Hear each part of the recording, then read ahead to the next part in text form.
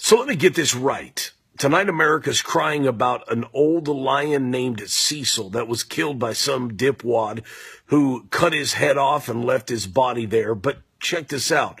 Planned Parenthood has hunted down millions and millions of little innocent babies, stuck a knife into the uterus, cut them, pulled them out, crushed their skull with forceps, ripped their body apart, sold their tissue, and threw them bleeding into a trash bin. And you guys are crying about a lion, but what about the babies? You know what I call that? I call that being a hypocrite. I say tonight, we punish Planned Parenthood.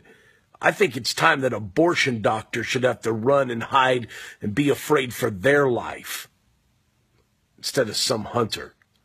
Both are wrong, but one is a lion. The other are humans. Stand up for humans. God bless. If you agree with me, take a moment, click share on the side of the bottom of this video, like and comment below. If you're not my friend already on Facebook, click my name at the top of the video. Let's be friends. God bless. Have a very, very beautiful day.